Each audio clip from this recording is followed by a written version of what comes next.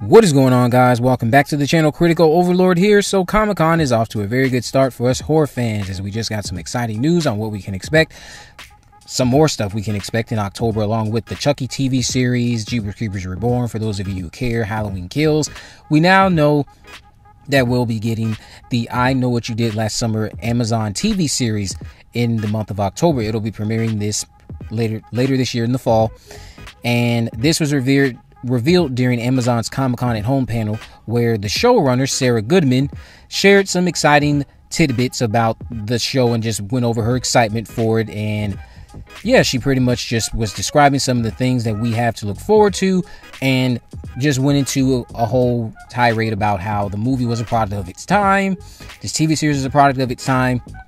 Just to go over some of the things she said that the series is real, it's dysfunctional, and it's completely unpredictable, while also promising that it's packed with drama, a lot of blood, of course, violence, and psychological stuff as well. She also went on to say there will be blood. Also, I've put little Easter eggs throughout the season for those diehard fans, but you absolutely don't have to have seen the movie or anything else to be a fan of this show.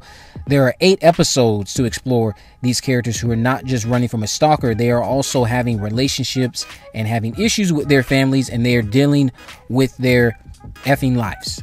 There's more than just a mystery of who's after them. It's very much a mystery of who they really are. So what I really like about this is how she's making it a point to say that the characters are going to be, hopefully, people that we can, of course, grow attached to. We're going to see all these different aspects of these people that are going to, of course, play a part in the tragic events that happen during one of their nights as a seniors in high school, that lead to them, of course, following the same footsteps as the people we saw in the film series with Jennifer Love Hewitt and Sarah Michelle Gellar and Freddie Prinze Jr. And I know I'm already going to get the people in the comment section. I'm right there with you. Helen should have lived over Julie. Julie was kind of, in my opinion, the wrong person to put as the final girl, given the circumstances that we saw surrounding Helen, and given that Sarah Michelle Gellar had one of the absolute best chase scenes in horror history, or in horror at the time, for the 90s anyway. Definitely one of the best horror chase sequences in the 90s, in that little sequence that she had, where she unfortunately did not make it out alive, that many of us are still upset about today.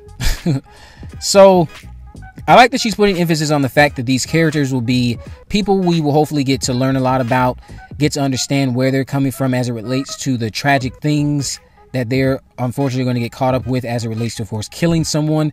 The cast that this series will include is including the likes of Madison Eisman, Brienne, I'm not even going to try to pronounce her last name, but I believe this actress is from the Scream TV series as well.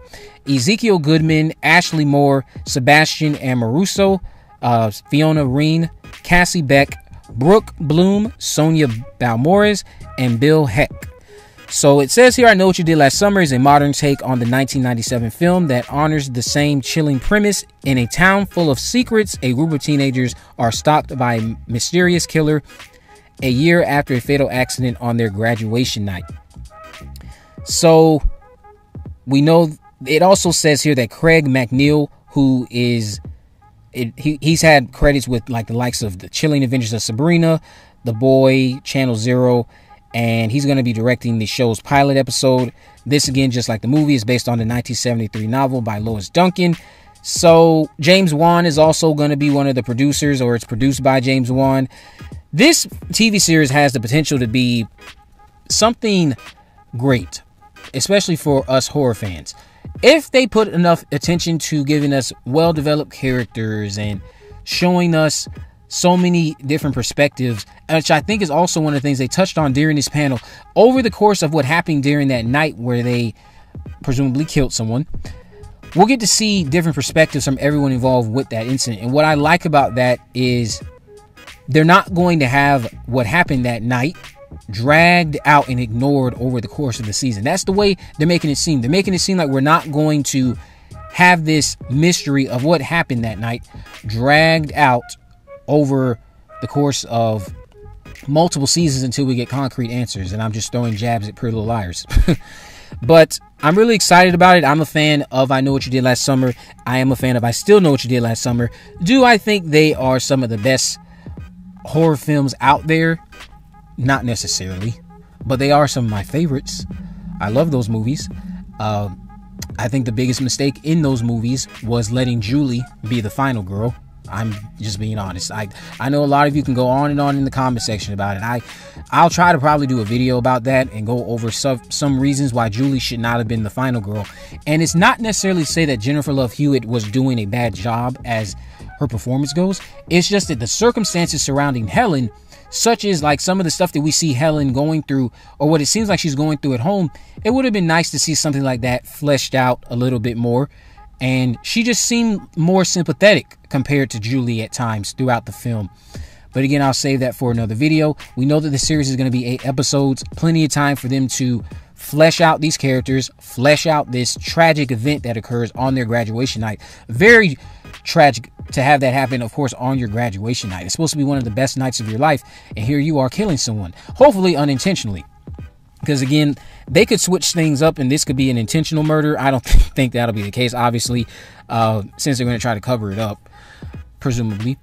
But yeah, it'll be interesting to see if the fisherman is the look that they go after, I guess, or the look that they'll have. I'm curious to see, yes, if they'll keep the signature look if this is a fisherman.